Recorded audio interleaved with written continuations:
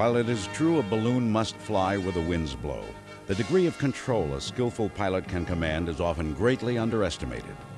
On October 13th, a few of these experienced aeronauts will undertake what is considered one of the most challenging and beautiful flights imaginable.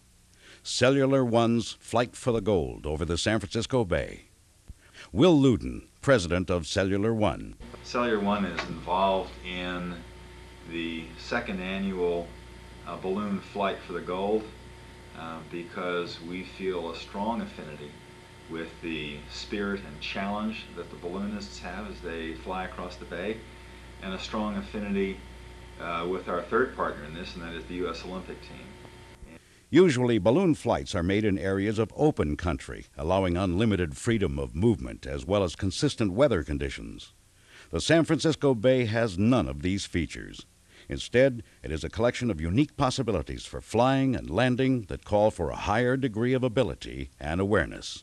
In the words of pilot Brent Stockwell, "The weather, the airspace, and the terrain are very complicated.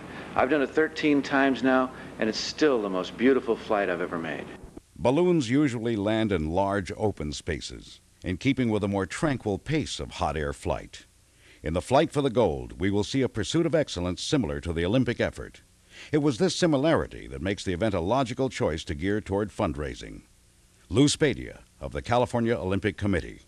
The balloon races is being primarily held for the support of funds for the Olympic Games. Our goal here in Northern California is well over $1 million. We have a long way to go, and we're hopeful that this event will help us reach our goal. As seen in many competitive situations, the ability to accurately pilot the balloon down to the inch is always within reach. Flying and landing in the Central Bay Area is precision flying at its finest.